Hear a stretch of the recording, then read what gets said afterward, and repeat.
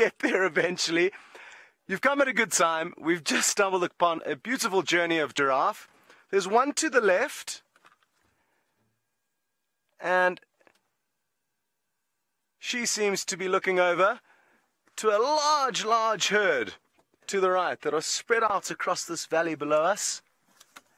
And what an absolutely wonderful scene that is to get started off with. I'm very happy to be seeing these Maasai giraffe because where I've been for the last year, there's a different subspecies that occurs further north called the reticulated giraffe. And they look completely different. So I'm enjoying seeing the shapes and patterns of the Maasai giraffe. They've got more splotchy, irregular patterns with a less bold kind of, it's not a bold white coloration in between. It's more of a creamy color. Whereas in my book that I've pulled out, I'll be able to show you a comparison of the two, and it's actually perfect because they're right next to one another.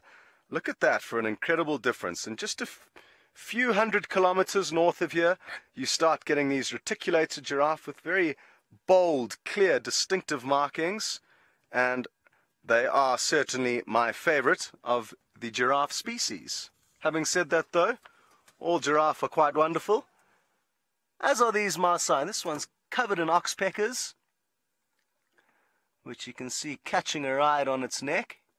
Oh! Well done, VM, just in time. Maybe they're going off to land on another one.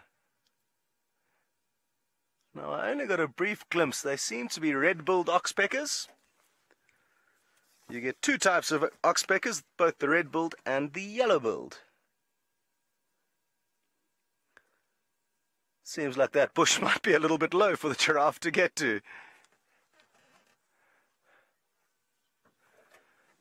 Hello, Nick, who's only 4 years of age. It's wonderful to have you on safari with us.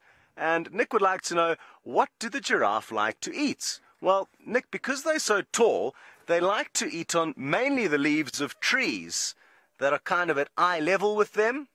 But if they have to, they will bend down and browse on or chew on smaller bushes with leaves lower to the ground. But leaves is their favorite food. There we go. There's a good example of it bending down to get to some tasty leaves. But they do not eat grass. They almost strictly eat the leaves of trees. And isn't it amazing how big they can get from just nibbling on little leaves all day?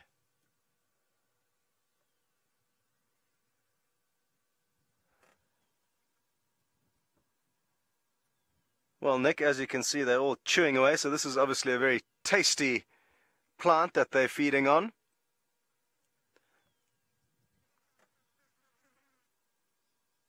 It's so calm and peaceful out here now.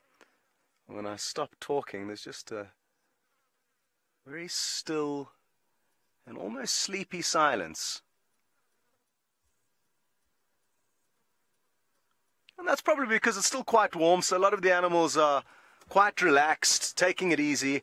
But as the sun begins to set down to the west, I think we're going to be in for a lot more action and activity. Now, our plans for this afternoon are to kind of take a similar route to the one that we took this morning. The reason being is we left the Pride of Lion, the Angama Pride,